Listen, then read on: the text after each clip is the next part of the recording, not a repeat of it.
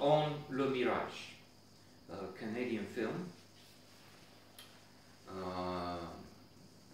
produced film in the French-speaking part of Canada. It is in French that they speak throughout. With a protagonist, a hero that I very much identify with.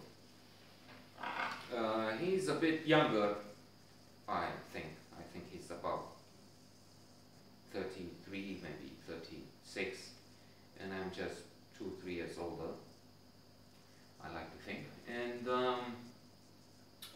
he has so many things. He has a big house, he has a pool, in which at one point they talk about introducing salt, which works better, and that's interesting because I tend to go to the pool, not now, that's the Lycée Français is on holiday, so we had a week at home, and there's another one until we return. But at this pool, one issue is the chlorine.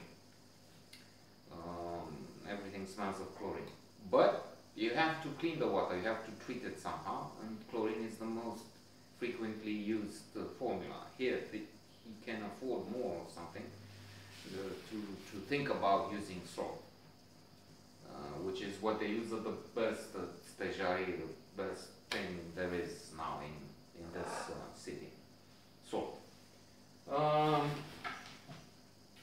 Nevertheless, this wealthy family has problems, and one is financial. It's not the most important. Reading positive psychology, one learns that, in fact, in this film proves the point.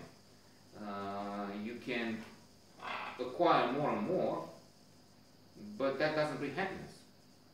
And it's in fact a rat race, a treadmill, wherein you get a fancy car, but you get used with it, and you see someone who has a better one, so you want that, and then on, and there's no limit. The sky is the limit. And so they have this fancy, I remember, kitchen. They were talking with guests. But why? I see you order in. Why this big kitchen with so much around, and so many kitchen paraphernalia, machines, mixers, and all that? Yeah, indeed, we spent $40,000 on it. Wow, $40,000, because we thought we would cook, but now we don't. We just get pre-cooked meals and put them in the microwave or something. Financially, there is a breaking point, because the man, the hero,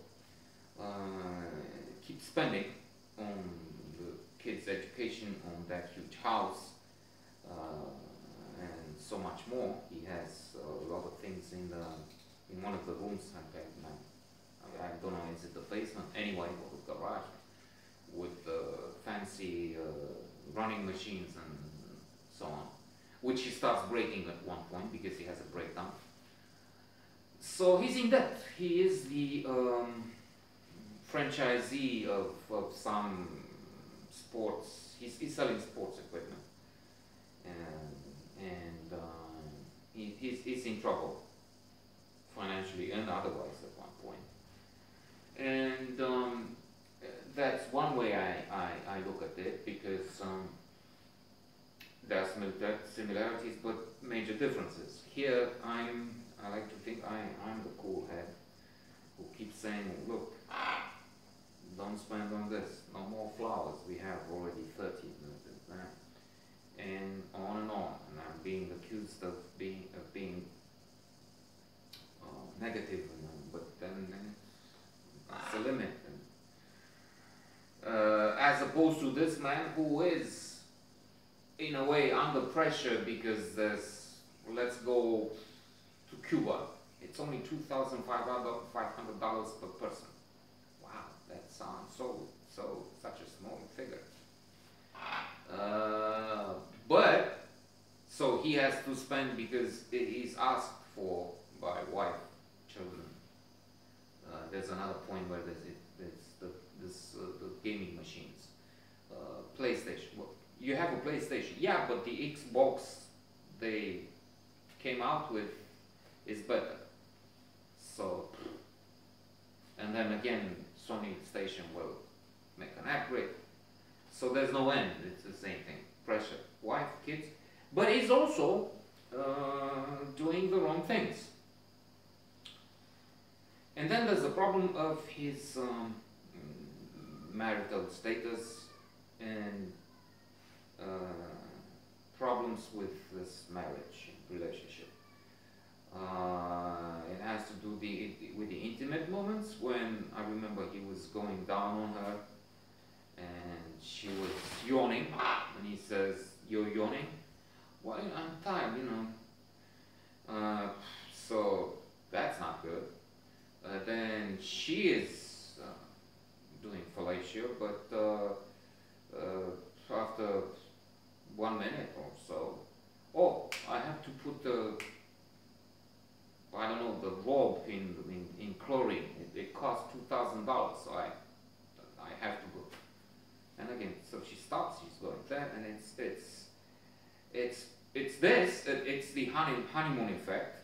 They say that after 2 years, relationships tend to come to a point where there's habit, there's boredom sometimes, and of course, successful marriages, we know that so many 40 years, 50 years old, and more now with people's life expectancy growing ever longer. But so there's a way out, and there are people who are still in love and they're creative and they find ways to